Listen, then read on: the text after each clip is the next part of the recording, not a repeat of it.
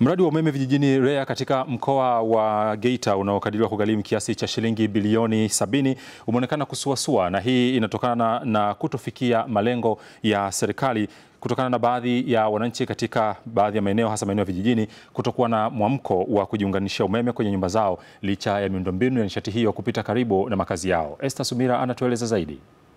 Hadi sasa katika mkoa wa Geita jumla wateja wapya 374 kutoka vijiji 28 wameshaunganishiwa umeme wa REA tangu kuanza kwa mradi huo Juni 2017, lakini lengo la serikali ni kuwafikia wateja wapya 12944 katika vijiji 220 ifikapo Juni 2019.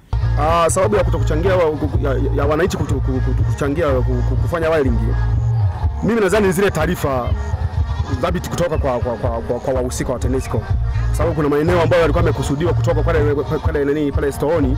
Kuna kaya ambazo zile za mwanzo, zile line za mwanzo zilikuwa wamezifanyia zile survey, lakini walivyokuja wakati tena wakafanya survey nyingine, maana kuna kaya ambazo hazijafikiwa kuandaliwa kwa ajili ya kufanya wiring. Alama zimekuepo za kununua vifaa vya kufanyia wiring, ndio kimesababisha watu wengi kukwama kufanya kuweka umeme ndani. Kwa mfano mimi hapa, hii nyumba waliniambia shilingi 500, lakini niwaeleza kwamba niunganishie tu taa 2 ambayo itakuwa ya sebuleni na nje kwa shilingi 167. Kufuatia changamoto hiyo, mkandarasi amewaomba watendaji wa serikali kuanzia ngazi ya kijiji hadi kata kuhamasisha wananchi kuweka mtandao wa nyaya za umeme majumbani kwa kiasi kikubwa ili kupata idadi kubwa wa wananchi kuwashiwa umeme. Sehemu tunazowasha nyingi umeme, mwitikio wa watu bado mdogo. Isitoshe, zoezi la mheshimiwa waziri huwa anataka at least tuwashe wateja zaidi ya 20 hadi 100, lakini bado wateja mwamko ni mdogo sana kiasi kwamba inatuia sisi ugumu kwenye zoezi la kuunganisha wateja.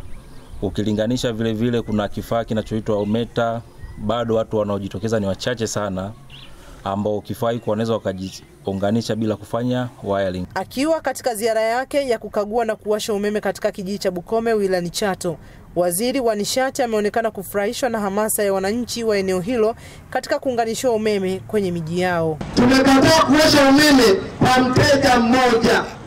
Tunataka wanapokwenda kuwasha umeme kwenye kijiji, wawashe umeme kwa wananchi walau 10 au zaidi. Esther Sumira, Azam News.